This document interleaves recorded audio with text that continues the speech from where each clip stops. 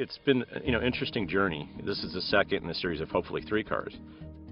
Art and science is now going into an evolutionary state, but I think between the CL and the Elmiraj, we're trying to see how we progress it.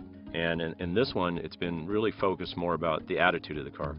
So the Elmiraj is essentially about this notion of the drive, where the CL was about the journey, where time really wasn't the issue. You were not in a rush, you're really there to enjoy your time in the vehicle. The drive is a much more focused spirit, and really the idea is to create a car that has a slightly more poised, aggressive nature and looks a little bit more dynamic doing so. Elmiraj is, by the fact it's a big luxury coupe, a very obvious tribute to the big Cadillac coupes of the 60s that everybody has in his mind. But I think what's very special about this vehicle is that it brings it to the next step. It's the first time you have a big coupe Cadillac that is really performance oriented as well. The joy of this car is we really had a nice proportion to play with the cabin, and that's a really strong signature to play with when you're trying to create a very dynamic gesture.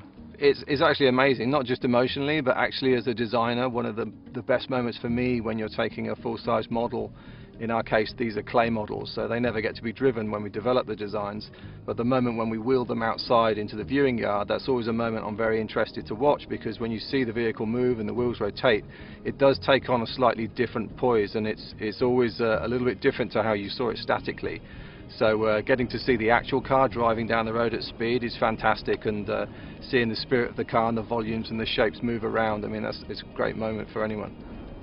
I really want people to see it as a mature statement for Cadillac, because when I think of Cadillac, I think of an incredibly graceful, mature, proud and bold brand, and it's uniquely American. So I really want to try and capture that with this vehicle, and I feel seeing the volume of the car, it has great presence, it has beautiful lines, great volume. And that's something that I think everybody aspires to have. Because I think everybody who worked in the car took pride in what they did, and it shows. And I think that's the same thing with the brand and Cadillac as well. People take real pride in producing a vehicle called Cadillac. Well, I hope they see the CL and they see the Elmiraj and they say Cadillac has a vision. There's a form vocabulary that's starting to come, and we're going to start to see it on production vehicles.